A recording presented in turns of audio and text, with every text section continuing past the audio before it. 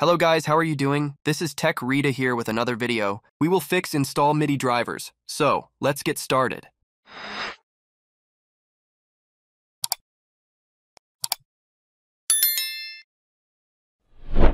Firstly, launch command prompt by going to the taskbar search option.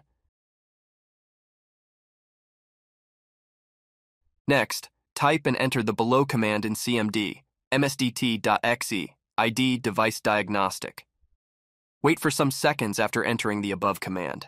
You will see a hardware and device troubleshooter window. Simply click on the next button. It will troubleshoot the program and see it fixes up the missing MIDI driver issue.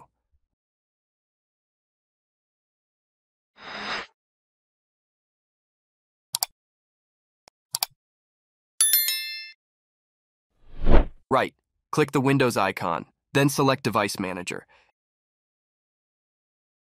Expand Software Devices, then right, click one and select Update Driver. Click on Search automatically for drivers.